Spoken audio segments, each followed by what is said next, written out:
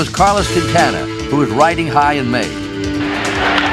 That ball given a ride to left center field and off the wall.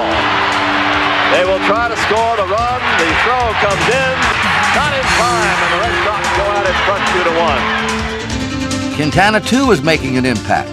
So much so that in early May, he was given the first base job.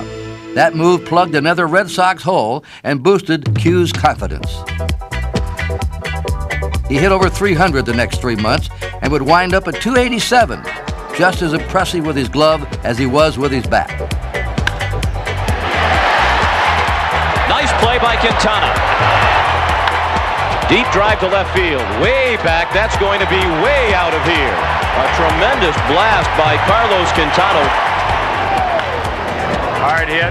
Carlos Quintana makes a good play. There's a shot over short for Quintana. Nice play.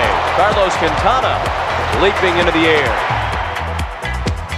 On a team that was finding heroes in the unlikeliest of moments, Quintana fit right in. And with a capital Q, the Sox were quickly coming on.